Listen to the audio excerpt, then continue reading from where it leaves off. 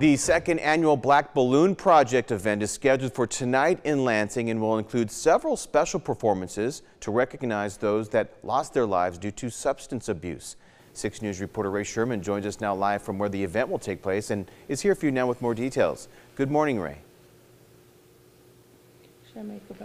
Good morning, Mid-Michigan. Today is International Black Balloon Day. I'm here at the Fledge in Lansing with Rita Vogel. She is the owner and creative director of the Creative Collective in Mason. She's actually hosting an event today in celebration of Black Balloon Day.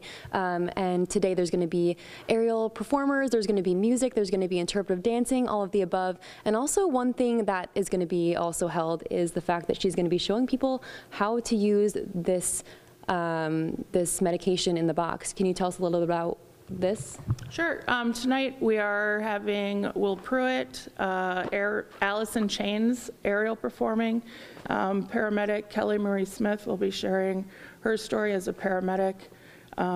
Giving Narcan, we'll be having training for Narcan. Everyone will leave with Narcan. And what exactly is Narcan and why is it important? Narcan reverses the effects of overdose, and it's always important for harm reduction training that people don't use alone so that someone can help them.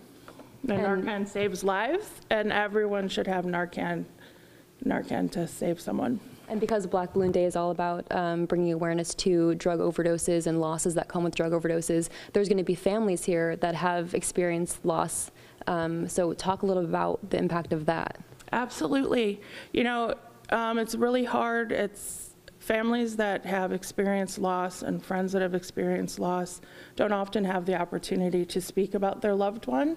Not because their community doesn't care, it's just people don't know what to say. And so this space is so important because they can come and they can share their shared experience with audience members and celebrate their loved one and for a good cause because everyone leaves hopeful because they know that there's work to be done. And to celebrate. Absolutely. Yeah, to celebrate, continue that conversation, all the above. So again, tonight at the Fledge in Lansing from 6:30 p.m. to 8:30 p.m. Tickets are still available. It's $30 and you can come at the door, correct? And if you can't afford a ticket, we're radically inclusive.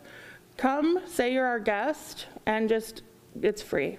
So if you can. If you can't, no worries, come in. There you have it. Thank you so much. Here in Lansing, Ray Sherman, 6 News.